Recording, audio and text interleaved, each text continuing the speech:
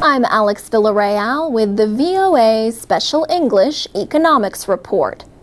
America's biggest car maker accepted $50 billion in federal aid from the Obama and Bush administrations.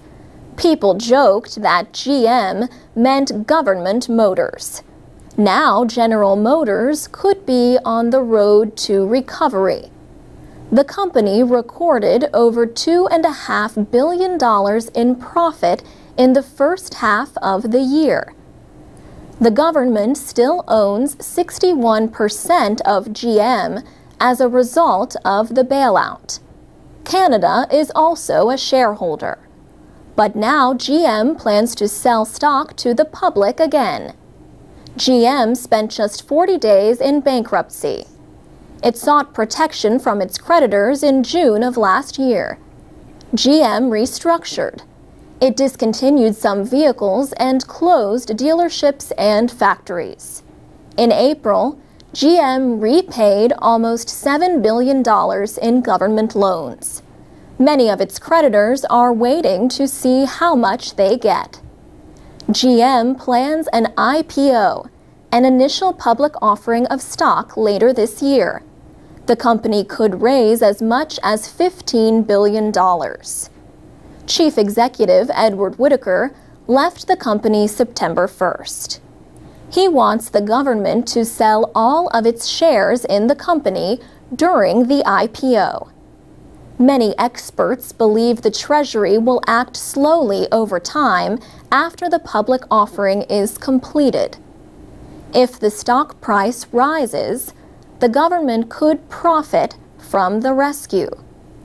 But the IPO is risky for the company. The offering will test the willingness of investors to take an equity share in the new GM. Buying equity is not like buying bonds. Bonds represent a loan. Equity represents ownership. Investors willing to buy equity shares in a company expect one thing: growth. GM believes it can make that happen, in part with a new electric and gas hybrid car.